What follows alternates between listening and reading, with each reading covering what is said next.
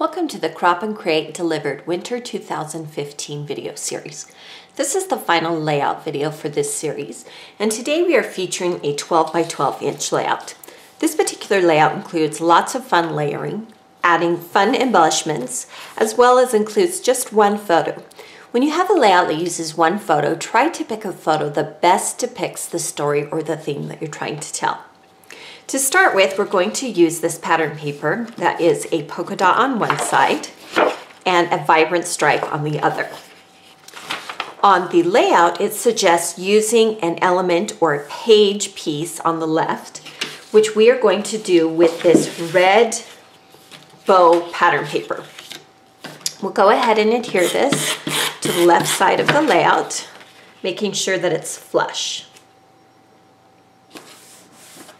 Then on the right side of the layout, it shows another piece of pattern paper. So we're going to do something fun on this side. The first thing that I did was I took a sheet of the candy cane stripe pattern paper. It has snowflakes on the back, and I ripped it. It has a white core, and this is a fun element to add.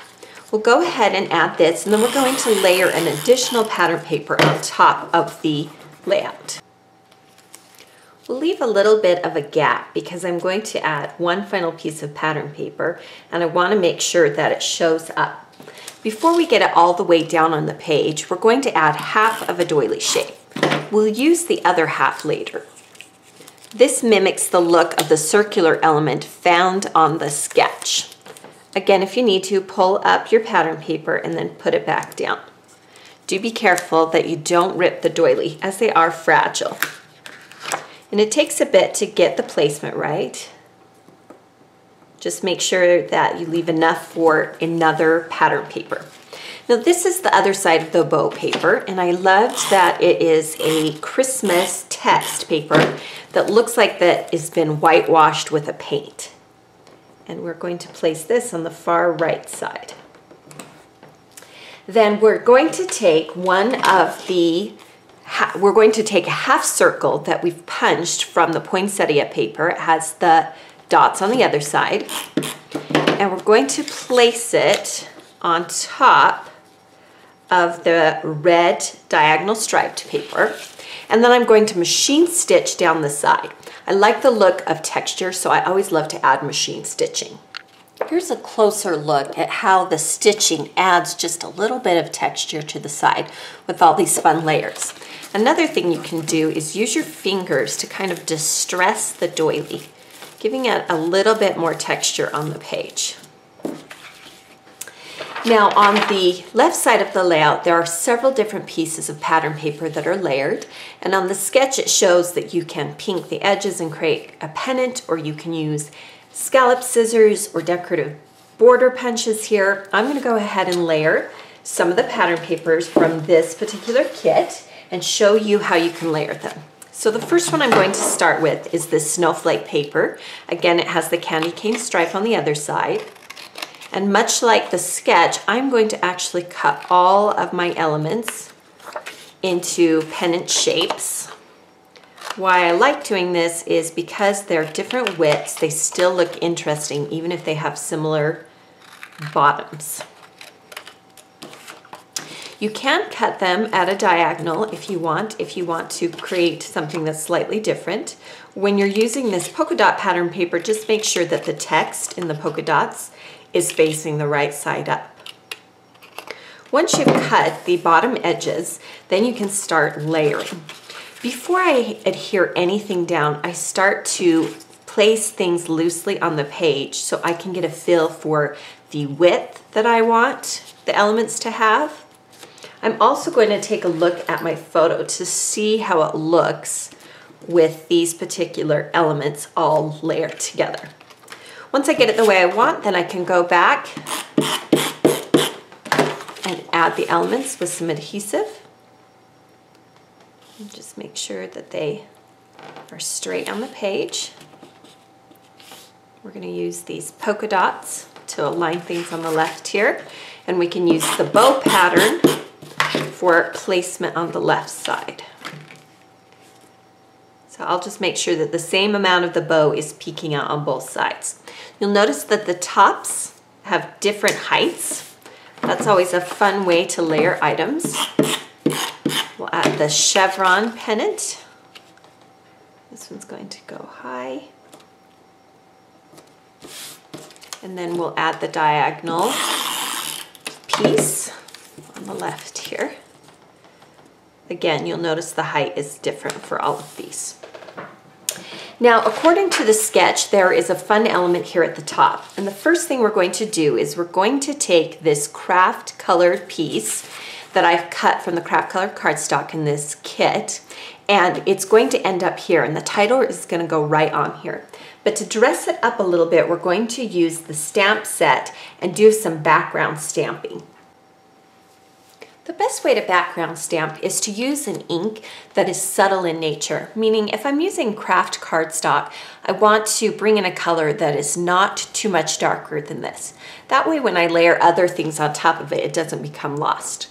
We're going to use this snowflake stamp, and if you look at it very carefully when you get it, it has music notes in it, which is going to give it a distressed look. I'm going to use a Versamark ink pad, and I'm going to create my own pattern by creating rows of snowflakes, and I'm going to alternate the rows.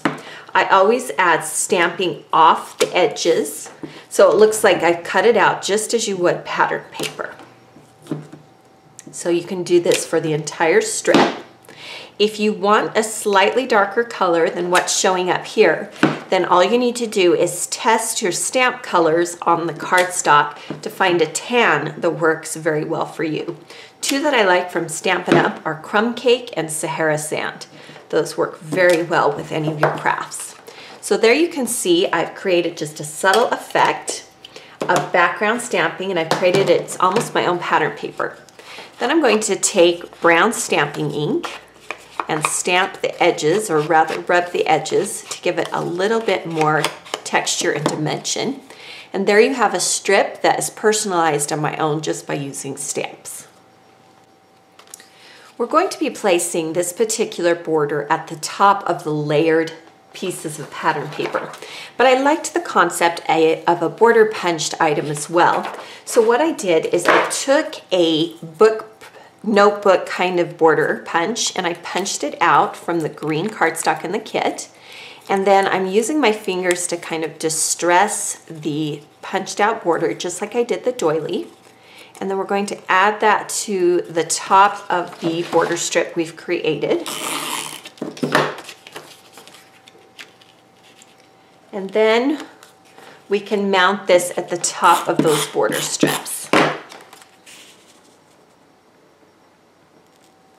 And we'll want to make sure that the same amount on this left side is the same amount on the right side. Now, this particular piece of the layout has a bunch of layering, and I'm going to keep the sketch nearby so you can see how I did the layering here. Again, when I'm placing things on the layout, I'm going to start by just loosely placing them on. That helps me get a feel for how things will look when it's all mounted on the page. I'm creating a cluster of doilies. I have a full piece doily here, but I use the other half of this doily here.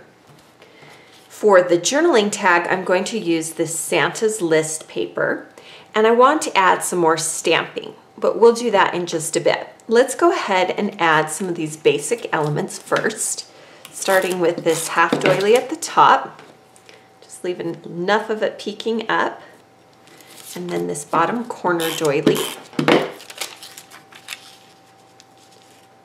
So enough of it is showing, and then we'll add the photo. And this is just a 4 by 6 inch photo. The sketch calls for a 4.25 by 3 inch, but I did a full 4 by 6 inch photo. Now, in the actual cut files are 3 different trees that coordinate with the stamps. I've pre-cut 2 of the same triangles, and we're going to stamp on these. So I'm using a scratch piece of printer paper, and I have the 2 trees. You'll notice that this cardstock has a smooth side and a textured side. We're going to use the smooth side, and the reason why I do that is because you get a cleaner stamped image when you use the smooth side. I'm using the tree that has the actual pine needles in it. This is what it looks like on the stamp set. You could use any of the trees, just make sure you use the correct cut file before you cut them out and stamp on them. The ink color I've chosen is called Old Olive. It's from Stampin' Up. And I'm going to stamp directly onto that cut file. That's the fun thing about the coordinating cut files with this particular kit, is that it makes the fussy cutting so much easier on your projects. And because the stamps are clear, you can easily stamp in the center of each of these triangles. Let's go ahead and add them to that Santa's List card. So you can see here I have the two different trees. I'm also going to be adding this Merry Christmas pennant across the bottom. So the first tree I want to place a little bit further down. I just want to make sure that the Merry Christmas can be viewed. So I'll place this one a little lower, and the second one is going to be a little taller. So when you're not looking at the Merry Christmas, or rather when the Merry Christmas isn't already on the card, this is how it will look. We'll go ahead and attach this Santa's List card, and then we can add the Merry Christmas, and I think I will pop dot this. I've done that several times on the projects I've created.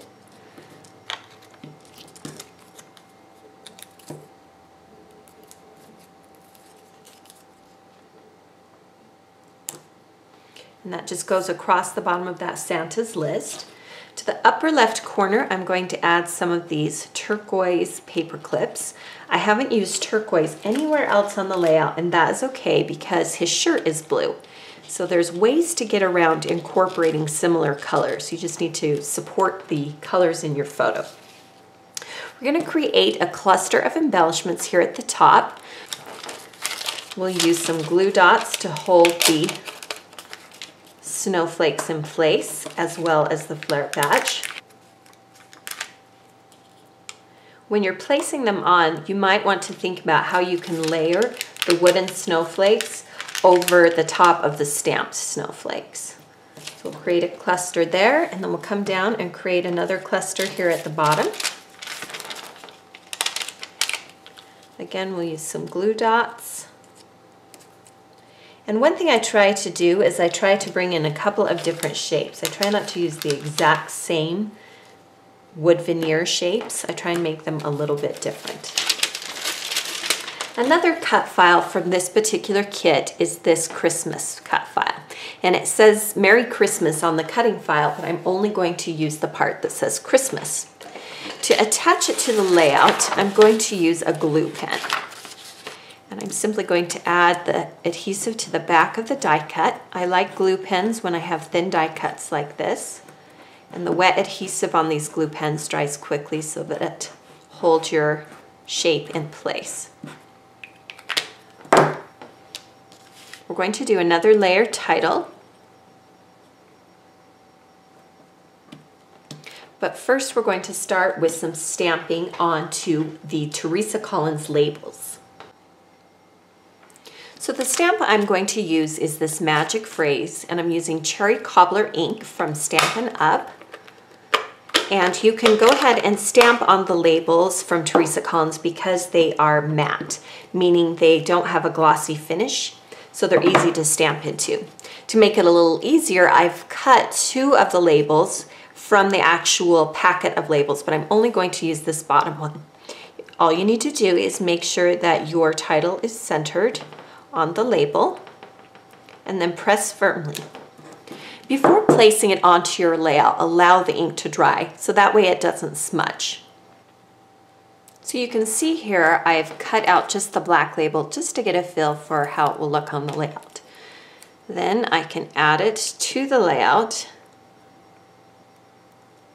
I'm making sure that it fits across the top here, and then I can add some journaling with a black pen. Before I do that, I'm going to crinkle up this additional doily, both here and on the side here, so we can make sure that we have that same distressed kind of feel throughout the page. Now I'll go ahead and add the journaling and show you what it looks like. So here you can see the journaling. The last bit, I thought I'd bring in a little bit more blue, so I'm going to use the technique that I used in the last video, and I used my typewriter, or rather my printer, to print out two letters, O and F, so that the title could read Magic of Christmas. And we'll just place these onto the title. And then to add a little bit of bling, we will add some dots to this half circle up here with the glitter dots. And then we'll add just a cluster of dots down here at the bottom of the page as well. So here is a look at the sketch again. You'll notice that I followed it pretty closely just by adding my own embellishments and layering. We did some die cutting and stamping. Be sure to check out all of the Scrapbook and Cards Today magazine YouTube channel videos, as we have many card making and scrapbooking layout process videos. If you're interested in obtaining these kits, be sure to visit our website.